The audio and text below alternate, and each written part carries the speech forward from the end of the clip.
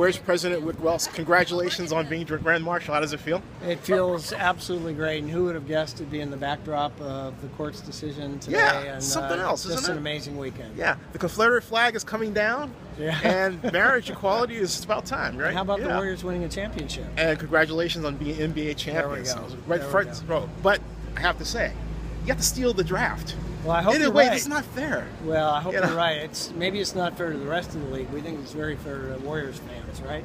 Yeah. Ron Looney, who, our general manager has a little bit of a UCLA bent, so it was no surprise, I think, when he fell a little bit further than people expected him to in the draft to take advantage of that and make him part of the Warriors roster. What do you say about the Warriors being NBA champions? You're being Grand Marshal, the president of the Warriors, and this is the day of marriage equality was granted across, That's divine providence. I think it's something close to that, and we're not going to take any of it for granted and really take the time to appreciate it and celebrate with people who are important. And you've been awarded Executive of the Year by a number of publications. What makes the Warriors go?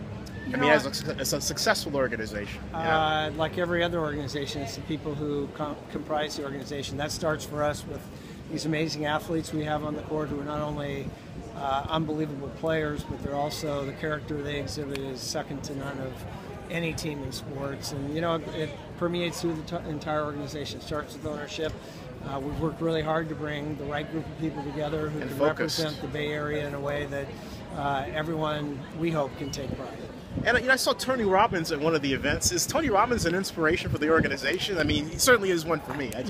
Tony Robbins is a very good friend of Peter Guber, our co-executive chairman. So Tony actually came up to several games this year, and he's a bigger than life figure in a lot of ways. Not only inspirationally, but as a human being, he looks like he could play. He could play the post for the Warriors. It seems like the organization's exuberance almost comes from that. It just is.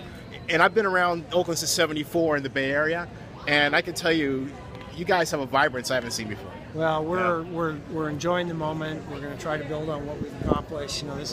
Hopefully this is the beginning of the journey, not the end of the journey. It's something that we think we can sustain going forward. Levi Mooney, a deep team gets deeper. It's not fair. I think you guys planted that injury story. Well, we're happy with the way it turned out. Hey, congratulations to you as well. Thanks. You got it. Go.